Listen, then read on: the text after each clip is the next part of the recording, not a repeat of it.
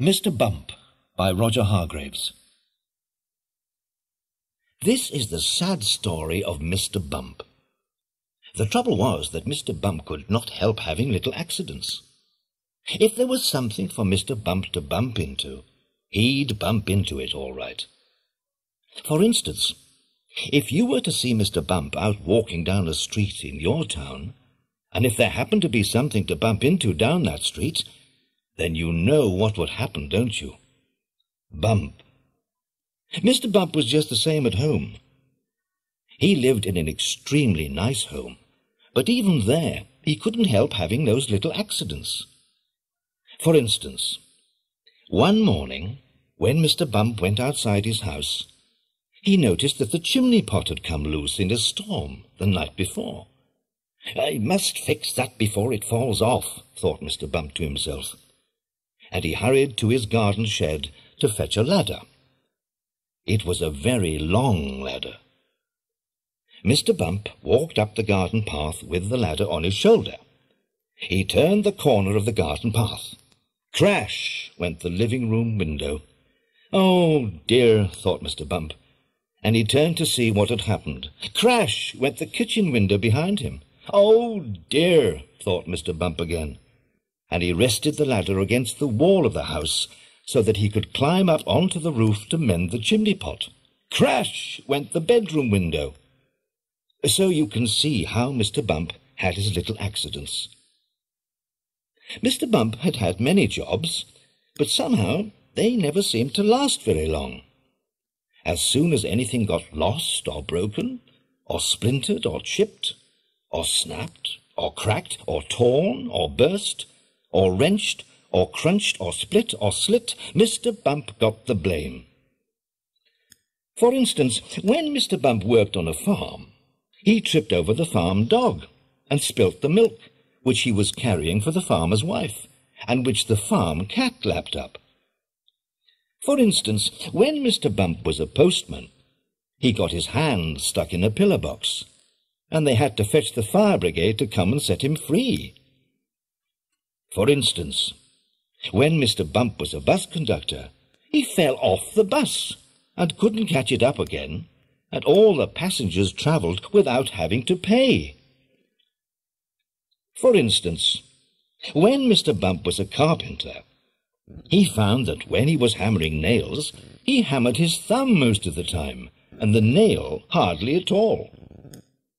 In order to recover from this series of rather unfortunate happenings, Mr. Bump decided to take a holiday. There he could think about what sort of job he could do, where he wouldn't be such a nuisance to everybody. So, off he set to the station to catch a train to the seaside. While Mr. Bump was on holiday, several things happened. For instance, he fell off a boat into the sea, and the lifeboat had to come and rescue him. For instance, one day, when he was quietly walking along the beach, minding his own business, he got his foot stuck in a bucket, and as he couldn't get it off, he had to walk round with it on his foot for hours. For instance, another time he was walking along the beach, he walked straight into a large hole that somebody had dug. and he had to stay there all night because he couldn't climb out on his own. However, despite all these little accidents, Mr. Bump enjoyed his holiday. And while he was there, he had a splendid idea about what sort of job he should do. It was quite the best idea Mr. Bump had ever had. An absolutely splendid idea. And now, Mr. Bump works happily for Mr. Barley, the farmer.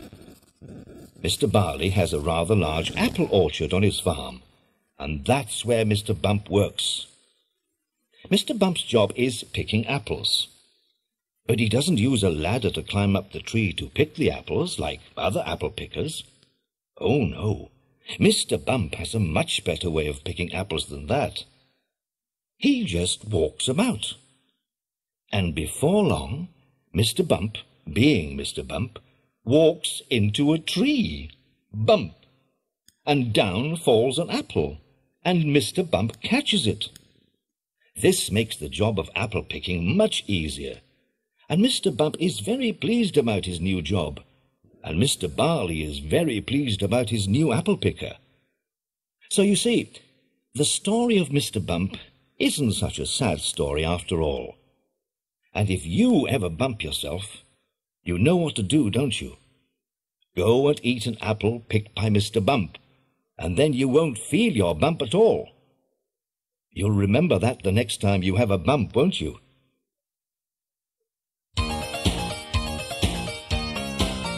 Mr. Bump has more accidents than anyone I know. Mr. Bump is all bandaged from his head down to his toe. Mr. Bump just keeps bumping into everything in sight, and it doesn't matter if it's on his left or on his right. Bump, crash, smash, tingle, bing, bang, boom. Bump, crash, smash, tingle, bump, oops, ow, that hurts. When Mr. Bump walked upon a farm, he tripped over a dog, and he spilled all the farmer's milk upon the courtyard floor. The farmer's wife got angry at the little dog he loved, but the farmyard cat he didn't mind, he lapped the milk right up. Bump, crash, smash, tingle, bing, bang, boom. Bump, crash, smash, tingle, bump, oops, ow, that hurts. When Mr. Bump was a carpenter, he hammered home a nail, but he missed the head completely and he hit his finger. Ow! His little bump swelled up so big it looked like a balloon. It throbbed and hurt, he yelled. Yeah, I hope it's better soon. Bump, crash, smash, tingle, bing, bang, boom. Bump, crash, smash, tingle, bump, oops, ow, that hurts. Bumping into doors and bumping into bikes, bumping into windows and bumping into trucks. Mr. Bump is worse than Humpty Dumpty when he falls, but he really can't help it at all. Mr. Bump has more accidents than anyone I know. Mr. Bump is all bandaged from his head down to his toe. Mr. Bump just keeps bumping into everything in sight, and it doesn't matter if it's on his left or on his right. Bump, crash, smash, tinkle, bing, bang, boom.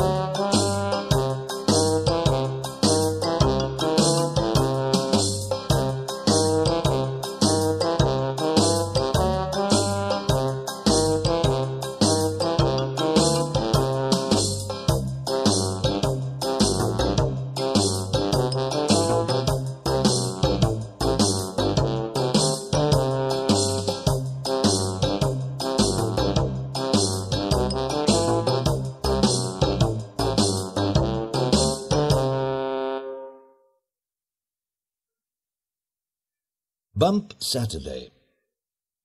Hello, I'm Mr. Bump, and today is Saturday, and what a day it's been. Now you know why I'm called Mr. Bump, don't you? It's because I keep on having little accidents. But they are not my fault, really. They just happen. Today especially.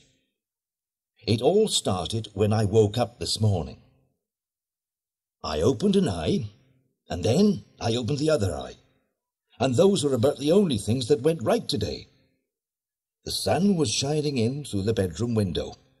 What a lovely day, I thought, and I jumped out of bed. Ouch! I had jumped out of bed on the wrong side and hit the bedroom wall. I went into the bathroom and tripped over the mat and fell into the bath. Ouch again! I squeezed the toothpaste out of the tube onto my toothbrush.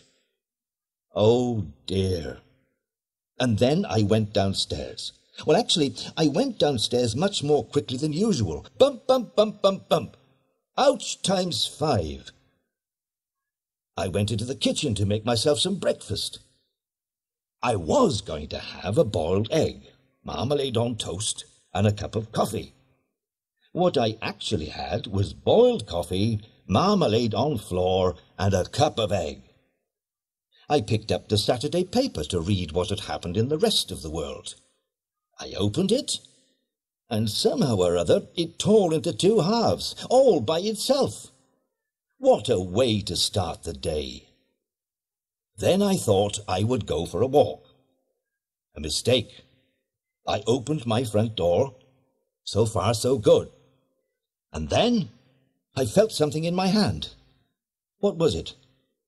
The doorknob. Oh, dear. I stepped outside. Mistake number 2. I tripped over the doorstep and staggered into an apple tree and trod on an apple and went head over heels into a prickly rose bush and jumped out and slipped on the grass and finished up in my hedge, half in and half out. A chapter of accidents. I somehow managed to get myself out of the hedge, and off I went for my walk. Mistake number 3. I saw Mr. Silly, Mr. Greedy, and Mr. Nosy playing football in the park. "Hello," they shouted to me. "Come and play." I rushed up and took a kick at the ball, a really big kick. Mistake number 4. "Ouch!" shouted Mr. Silly as I kicked him on the shin. I tried again. "Ouch!" gasped Mr. Greedy, holding his tummy. One more try. A really good try. "Oh!" yelped Mr. Nosy, holding his nose. Today has been a very long Saturday. Here a bump, there a bump, everywhere a bump, bump. I even managed to trip over poor little Mr. Small. A chapter of accidents. After apologizing to Mr. Small, I thought I had better go home before anything else happened. I couldn't open the door because it didn't have a doorknob, so I had to climb in through the window. By this time, I had lost count of the mistakes I'd made, but that was certainly one of them. After I had swept up the broken flower pot, I thought I had better have supper and an early bedtime before anything else went wrong. Cheese on toast seemed a good idea.